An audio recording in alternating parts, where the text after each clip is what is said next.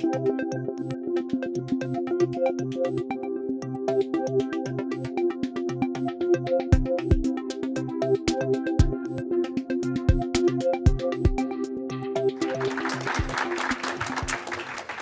you. It's a real pleasure to be here. Thank you, Jeff Sheehy. You were speaking about the patients, and I think it's safe to say that Jeff has done a heroic job, tireless efforts for HIV. I also want to thank CIRM for not only supporting our project, but supporting the space. You're going to see today that we've come a long way in HIV gene medicine, gene therapy.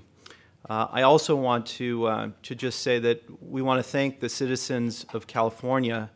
We consider ourselves responsible stewards of their money and recognize that this is a very important time. It's also a very important project.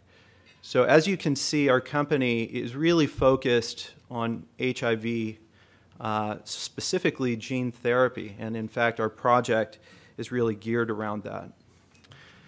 In order to really understand where we are today, it's really important, I think, to take a step back, look at the global format, look at how the disease has progressed. HIV is a massive pandemic, and unfortunately, when you look at data, it doesn't necessarily share with you all the horrific stories of the patients themselves, but it does give you a bit of a landscape of where things are today. So if you look at the numbers that are very well known, the 34 million patients, here in the United States we're at 1.2 million. Those are, again, fairly well-known numbers, but if you get to the less well-known numbers, you begin to see the difficulty with treating HIV. And that is, if you look at the patients well-controlled and adherent on therapy, it's only a little more than 10% of the overall population that have HIV. That's a pretty scary number, especially due to the fact that the world efforts have been spent on not just diagnosis, but also in increasing the amount of therapy worldwide. So in order to really understand this, you have to overlay it with the landscape over the course of the last decade. So if you look at the patients that are living with AIDS, it's increased. That is good news. Antiretroviral therapy has been doing a very good job of allowing patients to live with HIV versus die of AIDS. The diagnostics have gone well in different regions of the world, and they're becoming more available. So there are more patients, almost double what it was a decade ago. But if you look at the bottom, the newly infected per year, we're still at about 2.5 million, and a lot of those are children. And if you split it in half, it's almost 50-50 between women and men that are contracting HIV. So there's further complication. Despite the fact that these medications have been incredibly useful, and I'm sure that you have seen some of the spotlights in the past that really went into some of the complications of the antiretroviral therapy.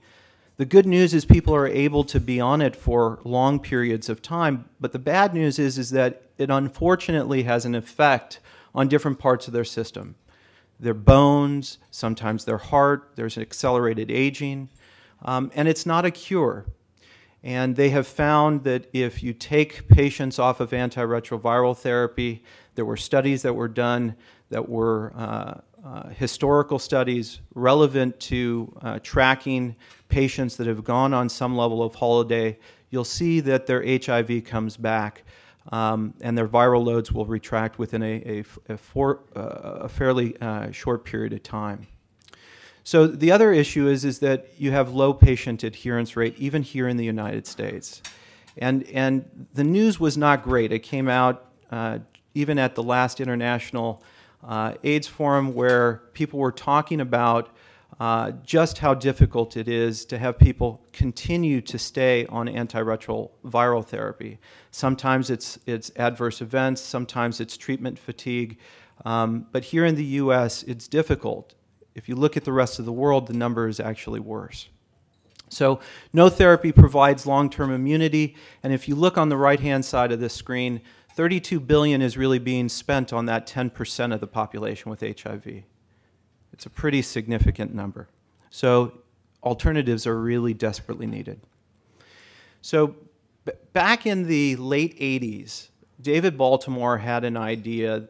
It had been that gene medicine was going to be the future, where you ended up working on defective genes, replacing them and the like. But he had the idea of something called intracellular immunization, where you'd be able to take a stem cell, treat it with something that would ultimately protect the cell itself. So instead of targeting the disease, you'd be targeting at boosting the immune system, a real significant movement towards a different approach, not just to HIV, but potentially other diseases as well. The issue with this, though, is that this concept that David had was still at the early stages of the progression of this science. And so the field of gene therapy was still quite raw. Since that time period, there's been a lot of different advances in technology that have really allowed for the field, the entire field, to grow and develop. If you look at those, it's really required that there are multidisciplinary advances for breakthroughs in any field to grow, in our field especially. So cell isolation techniques have advanced both for T cells and stem cells. The vector systems that you're all familiar with, that you've been seeing different types of delivery mechanisms to get the payload of what you're looking to treat the disease with, have improved. In our particular case, we're working with a third-generation system that has safety parameters. Understanding HIV and the concept of reservoirs and where HIV resides in the system and where it hangs out, that has also advanced. There are more individual scientists that are working on that field. The other unique thing is that a number of different products, there were specifically 2, but there are some in development, started looking at inhibiting HIV from the entry. So if you could block HIV from getting into the system, and you'll see why this is so critical, that maybe you have an opportunity to decrease how it proliferates, how it grows, the increase of the viral load. Also, it's important to understand that there are different forms of HIV. It's not just a single tropic form. Even though CCR5, which is part of our particular story, we believe is one of the most critical elements, there's CXCR4, and people are starting to learn more about what that process looks like in tropic conversion and the like. And of course, stem cell science. Just how many people are actually doing trials nowadays. It's over 2,500 trials for stem cell research that are in all phases of clinical trials. So HIV gene therapy has been around for a while, and as I had mentioned, it's still a work in progress. We feel, truly, we are the culmination of decades of work, certainly for our founding members, David Baltimore, Irvin Chen, Inder Verma, the ones that have been in this space, along with Dr. Simons, who will have a chance to speak here. They've spent a career really working on refinement, understanding what the data was sharing so that you could move forward and take the next step into a clinical trial that had a better opportunity for optimization of really battling the disease.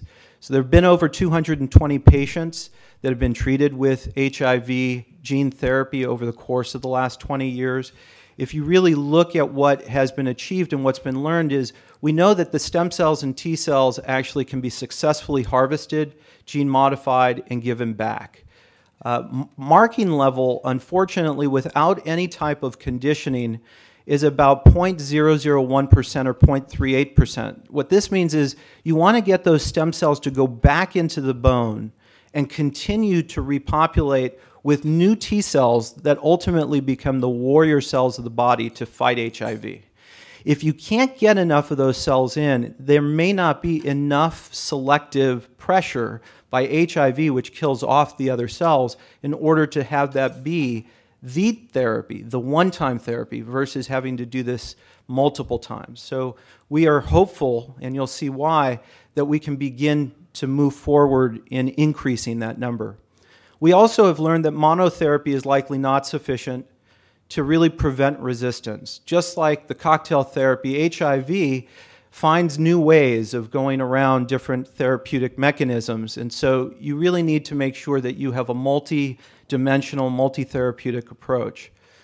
There are encouraging results about viral load and CD4 T cell counts. Sangamo has just recently published some data, as well as Carl June. That's very exciting.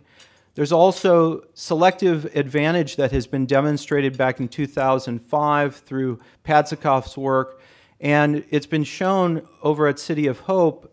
They are working primarily with HIV leukemia patients or lymphoma patients that myeloablation increases the level of engraftment. So there are hints along the way, and really part of this process has been to learn what is going to work, to be able to tweak it, manage it, and come at it with a new mechanism.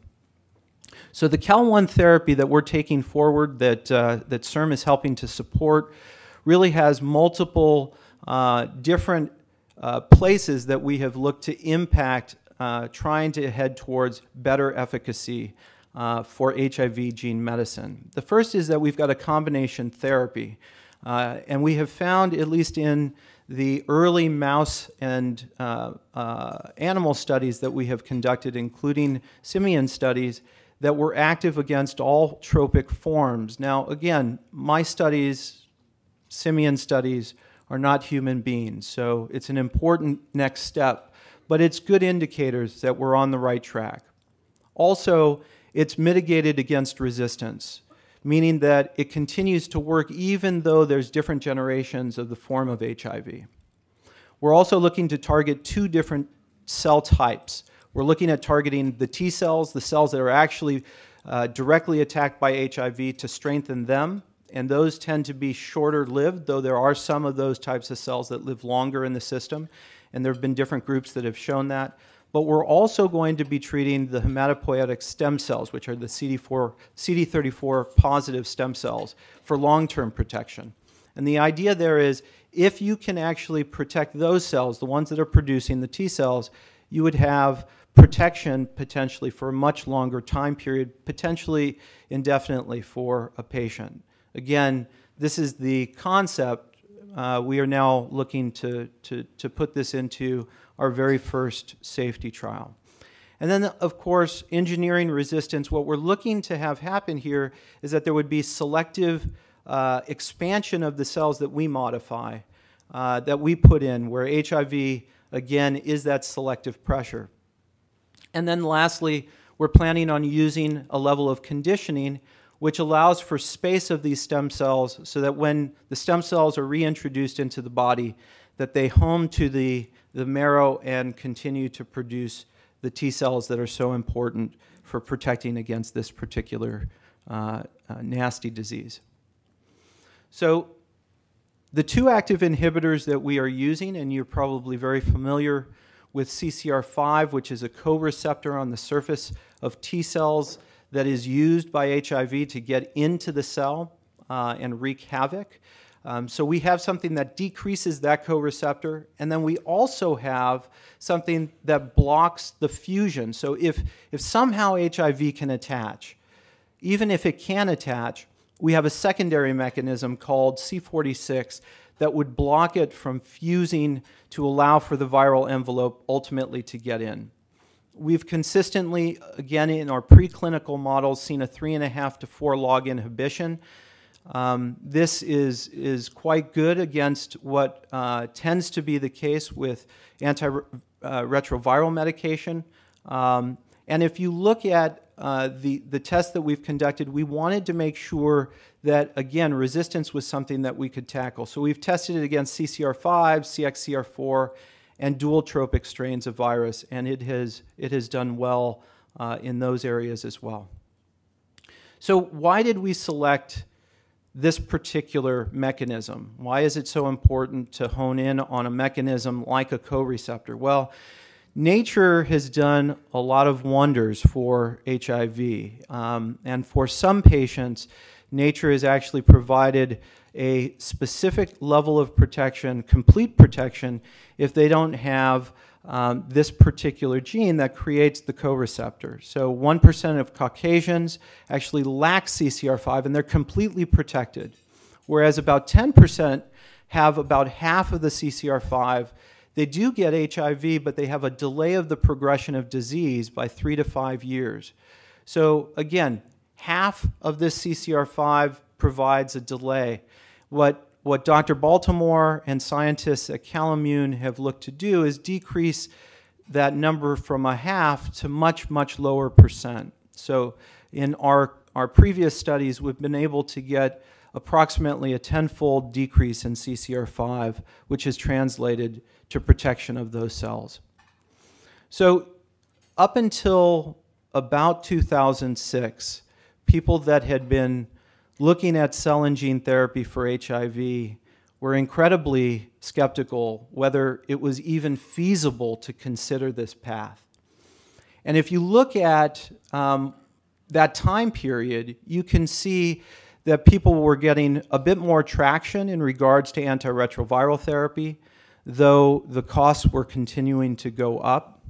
And they were hopeful that the generics, when generics came out, that they would be able to provide that to the rest of the world at a low enough cost and get that out. Unfortunately, you know, that effort, as you can see, it's been very, very good. The progress has been good, but it has not really captured all of the patients. And so in 2006, there was something that provided tremendous hope for the entire community. And that was that a doctor ended up treating an HIV leukemia patient, Timothy Ray Brown, who you see on the left-hand side of the screen, the doctor Giro Hutter on the right. The patient had HIV and leukemia, required a full bone marrow transplant. And because of that, he needed to have cells from a different patient. His doctor deciding that, that he might be able to do an experiment where he would provide blood type matched cells back to his patient, but also with that rare CCR5 negative constituency. When he ended up giving those cells back, he recognized that his patient had no HIV detectable, and it's now 6 years later, and the patient has no HIV and leukemia. And this was a big step forward, because despite the fact that it was somebody else's cells, despite the fact that it was an allogeneic transplant, it ended up having a result that showed that HIV in this particular circumstance, and it was just one patient, could potentially be eradicated. They call it a functional cure, and I say potentially because HIV still may be there, but this patient has been off of all antiretroviral therapy for that time period. So it's very exciting, and back in 2006, this was at the cutting edge.